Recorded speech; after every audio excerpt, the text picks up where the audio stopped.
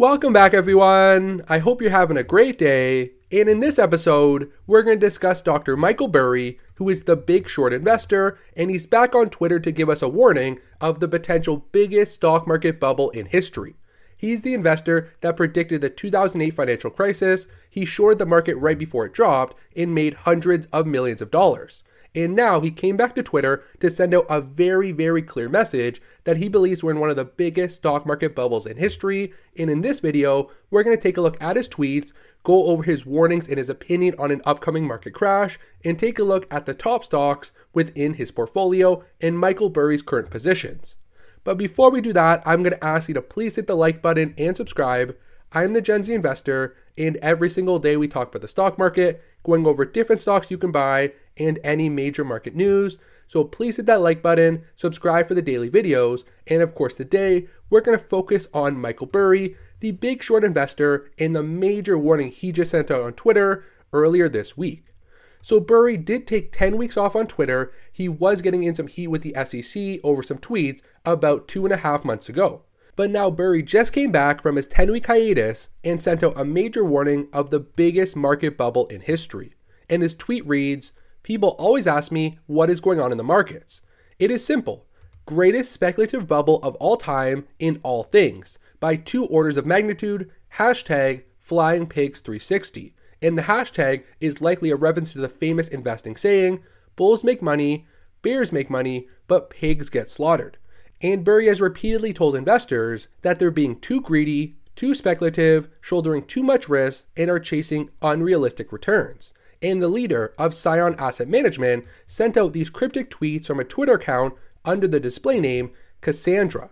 And this is likely reference to the priestess from Greek mythology who was cursed by the gods to share only true philosophies but never believed. So this is a god in Greek mythology who shared truths, but no one took her seriously and no one believed what she had to say. So we can see that Michael Burry is showing investors right now that he's sharing his true opinion about the market. He believes we're entering in one of the biggest bubbles in market history, and no one is believing him. So this was the new tweet sent out by the big short investor Michael Burry, and recently he was also in headlines after he announced a $530 million short position against Tesla. And the bet against the largest electric vehicle company in the world has now become the #1 position in Scion Asset Management's overall portfolio. So Burry is betting on the short-term fall of Tesla's share price, and the company has had slumping sales in China to start 2021, and shortages of parts have impacted production in both the United States and China as well. And we can see throughout 2021, Tesla is on a downward trend, and Burry is hoping that continues to make money off of his short position. And he's mentioned in a tweet earlier, before he took his 10-week hiatus, that he believes Tesla's reliance on regulatory credits to generate profits is a major red flag. As more automakers begin producing battery electric vehicles on their own, there's going to be a decrease in demand to actually purchase these credits from Tesla, which will really hurt the company's #1 profit-generating activity. And to Burry, he believes that will lead to a short-term price volatility in the stock and lead to an overall decline, and he will make a killing off of his Tesla short position. So over the next few quarters, we're going to follow along with Tesla's price movement to see if Burry's $500 million bet was right for the famous big short investor. And now we're going to take a look at the top holdings in his overall portfolio for Scion Asset Management. So we can see this is run by Dr. Michael J. Burry. He's the hedge fund leader, and some of his top buys from his latest 13F filing that was as of March 31st, 2021. So this is a while ago. We can see the largest buys include the put options on Tesla, which is his short position worth around $530 million. And the second largest position was his short position on an iShares 20-year Treasury bond ETF. So ticker TLT is an ETF that tracks the value and the performance of the long-term 20-plus year Treasury bonds.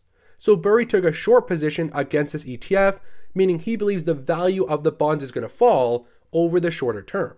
And when do bond values fall? When interest rates go up.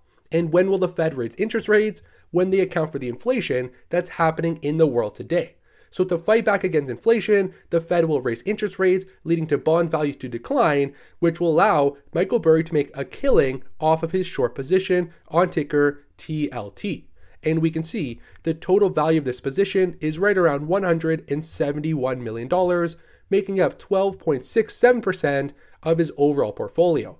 So it's very clear that Burry is betting on big inflation throughout 2021. He believes inflation's here to stay, and he's not the only financial genius to believe in key inflation happening right now.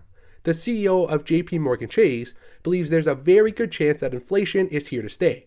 He does not believe it's short-lived. He believes the inflation we're seeing right now between 4 and 5% is long-term, it's customary to our society going forward, and will not go down after the economy continues to recover. So two major financial minds, including JP Morgan and Michael Burry, both believe major inflation is here, and when that happens, it's very likely the Fed will raise rates going forward, and if that does happen, the value of the long-term treasury bonds will fall, and Michael Burry's short position will see some incredible returns. So it is now the second largest position in his Scion asset management portfolio, worth around $171 million. So overall, we can get a clear picture of what Michael Burry believes is going to happen in the stock market going forward. And of course, he has sent out very clear tweets that he believes we're in a major market bubble, but his actual holdings in his portfolio show the same thing. He's betting on the decline of Tesla's share price, and already Tesla is one of the more volatile companies in the S&P 500. So once the broader index starts to fall, I think Tesla will be more volatile and see a greater decline than the overall market. And of course, he is shorting the long-term treasury bonds, meaning he's betting on high inflation, which will force the Fed to raise rates, leading to bond values to fall, and of course, his short position raking in the profits. So we can see 50% of his portfolio is allocated to those two positions overall. Then following that, we can see he has two call options on Google and Facebook. So these are two tech giants that he actually believes are going to appreciate in value, even though he's betting on an overall decline in the market.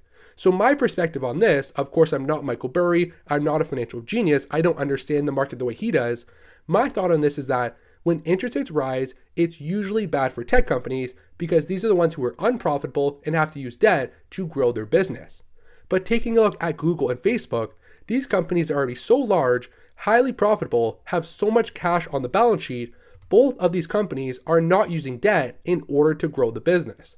They generate tens of billions of dollars per year in free cash flow and do not rely on outside financing in order to continue to expand. And both of these companies are currently sitting on massive cash piles.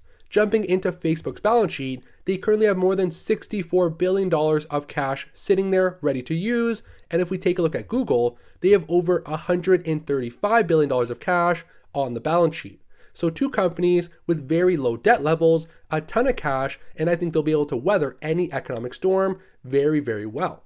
And why I think he chose these two tech companies, because there are a lot of profitable ones with great cash flow in the industry, is because both Facebook and Google generate a majority of their revenue through advertising. And I think Burry's betting on the fact that a lot of big consumer brands that he also has in his portfolio and is betting on throughout the crash, which include, for example, Kraft Heinz, as well as CVS. He has call options on both of those companies, meaning he believes they're going to go through this pandemic-ridden crash and the market bubble very well, because those are brands that have pricing control. Even if we see increased inflation, they can pass along that pricing to the end customer and still continue to operate, and inflation will not drastically destroy their business. Some consumer companies will see inflation and do very poorly. But Burry picked two in his portfolio, which include, of course, CVS and Kraft Heinz, that he thinks have the pricing control to pass that inflation down the line to the end user and still maintain margins and profitability throughout the time of increased rates.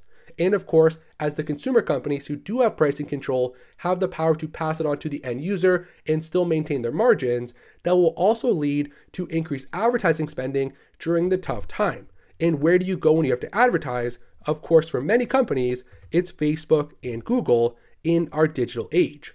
So Burry's making a bet. He has 4 call options on 2 tech giants, including Google and Facebook. He also has some call options on Kraft Heinz and CVS, 2 major consumer companies who do have some pricing control in their individual market. So overall, those were some of the top holdings within the Big Short Investors' current portfolio. I want to remind you that these are as of March 31st, 2021, so it has been close to 3 months from this, and we won't get his next 13F filing for a few more weeks. So right now, after his cryptic tweet that he just sent out this week, warning of the biggest stock market bubble in history, These are the holdings that we know of most recently within his Scion asset management portfolio. So very clearly, like we've already discussed throughout the video, Burry is back. He's warning investors of a major market bubble right now. He believes the overall market is being too greedy, too speculative, and chasing unrealistic returns. He began sending out warnings 10 weeks ago on Twitter, and now he's back after a brief hiatus, reiterating that same message. So we're going to have to follow along with the overall markets to see if Burry was right once again, and if the big short investor can do it twice in his investment career. And of course, he has over $500 million shorting Tesla and the overall bond index. So we're going to have to see what happens going forward with the future of interest rates from the Fed and the overall volatility of the entire market. So definitely a very interesting financial genius to follow along with, and I'm really looking forward to his next 13F filing to see what his portfolio is built up as of June 30th, 2021. So thank you for watching this video to the end. We're going to wrap it up. We already know what we went over today, Michael Burry and his major warnings of upcoming stock market crashes, and we'll take a look on what happens going forward, and I will give you any updates on future positions once we know more. So thank you for watching to the end. Please hit that like button and subscribe, and I will see you in tomorrow's video.